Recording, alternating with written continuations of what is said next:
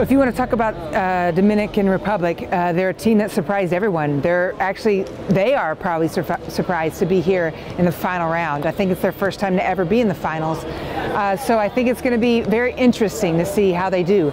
I, for one, support them. I think that I hope they surprise people, because it's always great to see an underdog team come up and win games. De La Cruz is the best player they have right now on the Dominican Republic. She's number 2, the best scorer, the second best scorer, and she's the 5th best spiker. Someone I would say watch out for is their libero, Castillo. She is by far, for me, the best libero here. She is amazing. Though the Italian libero played well tonight, we'll see how the libero for Dominican Republic plays tomorrow, because for me, she can do everything and she leads the team. She's a phenomenal libero.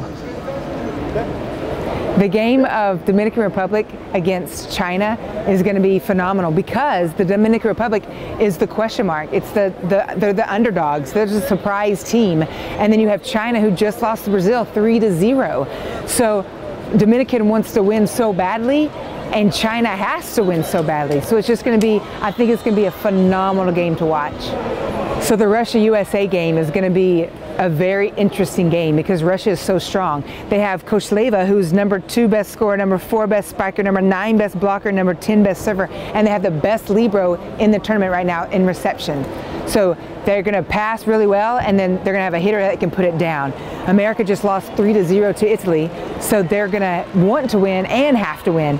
So I think it's going to be a very interesting game, because earlier on in the prelims, America beat Russia. So we're going to see how that game turns out.